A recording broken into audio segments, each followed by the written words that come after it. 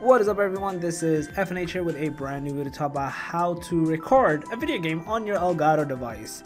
So this is actually a fairly simple and easy tutorial, but a lot of people, you were getting confused because like, oh, we have the setup, we see the thing, what do we do now? So I'm just going to go like a brief overview on what you need to do. So for the first thing is under device, click the, what is that?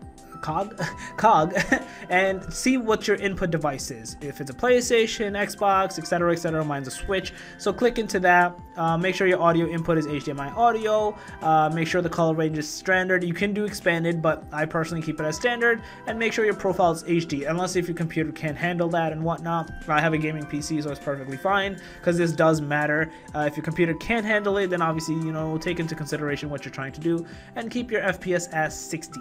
And again, if your computer can't handle it, uncheck that, because those things do matter if you're trying to go down that route or not.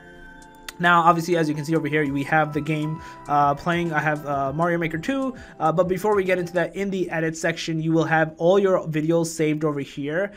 If you don't need them anymore, you can literally just drag them up and delete them. But if you don't, let's say you don't have that, or it's the first time creating it, your videos will be saved over here. You can literally upload it to YouTube directly from here, or you can just upload it wherever your file gets saved. Mine gets saved to videos, so I just take it from there. And again, you can delete it from here, so you don't want your memory being taken up too much for that purpose. So just going to keep it live, because you want obviously a instant game view. You can take screenshots as well if you wanted to. You can disable preview, and you can mute the game volume. But to basically record the game, you basically press the record button. The game starts to record, or the game screen, whatever you're currently seeing, starts to record. And to stop recording, you literally just press the stop recording button, and that's it. That's all you need to do, and that's how you record on your Elgato, man.